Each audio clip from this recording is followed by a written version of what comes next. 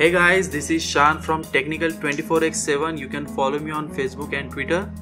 I just started a new series all about Adobe Premiere Pro. So make sure you stay tuned with my channel and be an honest subscriber. So don't forget to subscribe my channel and watch all the video on my channel. Before starting this video, I need to make a clarification with you guys. In this 3 minutes video, I'm going to teach you all the basics and important settings you have to know if you are not familiar with Adobe Premiere Pro. So make sure you watch the video till end and don't forget to subscribe my channel and memorize each and every step which I am going to show you. Again, before starting, you just need to install Adobe Premiere Pro application, or you can say software, on your workstation. In my case, I am using Adobe Premiere Pro CC 2015. You can use whatever version you like, so you have to download it from any sources which you like to know. So let's get started.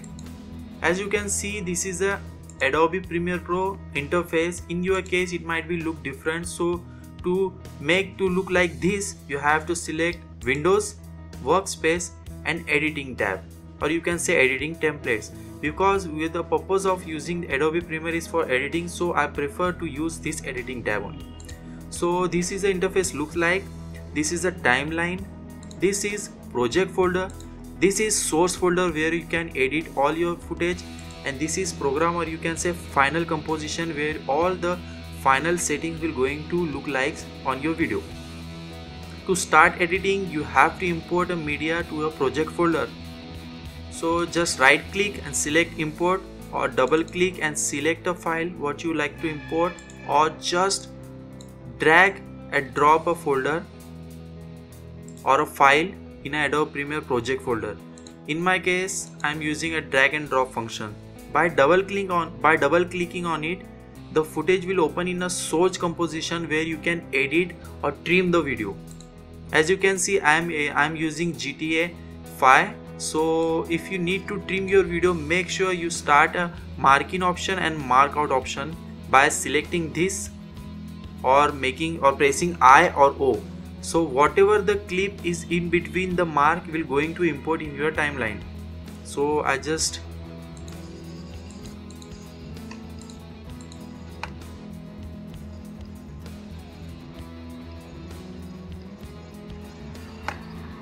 so from here I need to import, so I am marking.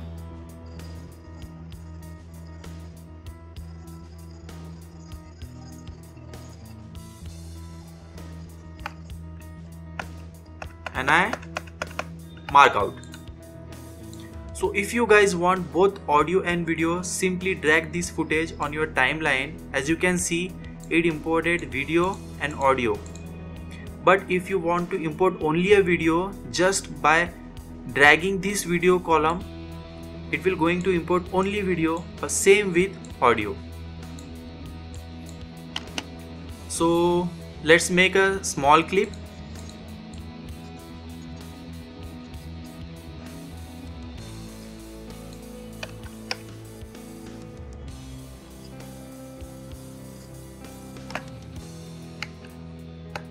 Again same marking.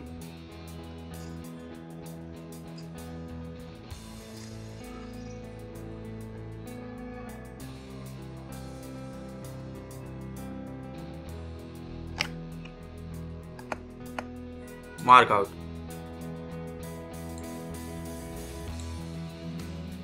You can zoom in, zoom out this timeline by clicking this portion. It will going to expand your timeline. As you can see, I just added 2 clips and compile in one, and it's going to be look like this. So if you want to make more attractive, you need to add a transition in between these clips. So to apply a transition, you can go over project folder and you can see a effects tab. Just click on effect tabs. There is some folders. At last there is a video transition. Click on video transition. It will going to expand some transition like zoom, wipe, slide. In my case, I am going to use dissolve transition. I mostly prefer film dissolve. So to apply this transition, just drag and drop transition in between these files. So as you can see, the yellow mark, a yellow shaded mark is which is going to apply a transition over these parts. So like you can see, The transition is applied now.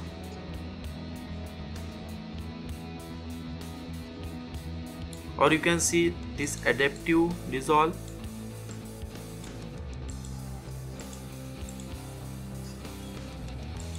Same as with all the settings, if you have to make a color correction on your clip, simply go to video effects, color correction, and drag and drop the effects on a video, and it will going to apply. Now let's talk about the video part. So by selecting a clip and selecting an effect control, you can see some composition settings over here. In your case it might be look like this, so just simply click on this little arrow, it will going to expand all the composition. In motion, under motion there is some settings: position, scale, rotation. The position, this value will going to represent it x means horizontal value, and this will going to represent y means vertical value. This is used to scale the video, like if you want to zoom or zoom out, or you have to manually adjust the height and width of the video. By simply uncheck the uniform scale, you can adjust it manually now. Rotation tool is used to rotate a video. Same as with anchor. Opacity used to fade in, fade out for a video. Time remapping function is used to remap the time of your footage. As you can see a small stopwatch in front of every settings, which means you can animate these settings. To animate these settings, simply click on it, make a changes in your settings, and it will be going to animate it. Now let's talk about the audio part. Under the effect control there is an audio effect too, where you can increase the volume of your audio or decrease if you have some noise, so you can decrease. It will going to minus 287 dB, or maximally you can increase to 6 dB. Same with channel volume, you can just shift your volume to left or right. So this is some basic settings you have to know. If you applied any additional settings from this effect panel or video effects panel, just like brightness and control, it will going to add an additional tab under video effects, or if you add a volume or add audio tab, it will going to add a tab under the audio effects. As you can see, we applied a brightness and contrast, so you can adjust the brightness and contrast. So if you satisfied with your final project, you need to take out a render. For that you just press Ctrl M, it will going to pop up a render settings. As you can see that this is a render setting, so select a format. I prefer H.264, but you can select a QuickTime. To make enable QuickTime, you have to install a QuickTime after installing up Adobe Premiere Pro. Then this is some presets. I mostly go for custom. You can just add a comments. You can add a comments, it's optional. If you guys want to export video only, then select this part only. If you guys want to export audio, then select audio only. In my case, I'm using both. Output name, just select a destination where you want to save the file. Select a name, proper name. Then over here you can see a summary where you going to save this project folder or project file. You can select under these settings.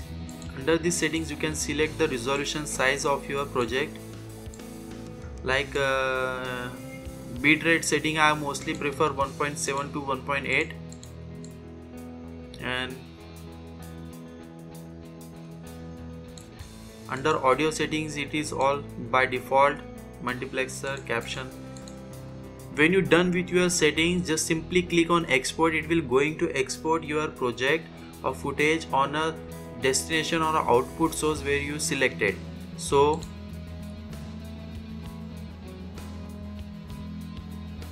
our project is just exported. I forgot to mention you guys, before rendering always save your project. Sometime it might be get crashed, so it will going to save you ton of your time. So always save your project before rendering, then apply for render.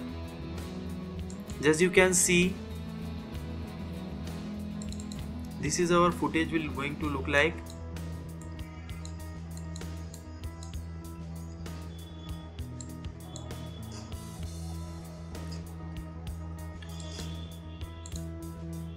You can import as many as clip as you want and apply as many as transition and effects you like to add.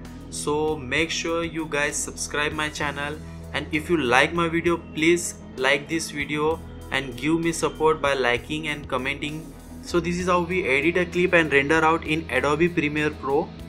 Thanks for watching guys. Make sure you like my video and don't forget to subscribe my channel and keep watching my all videos which I am going to post in future on this channel. Watch all the videos. Stay blessed.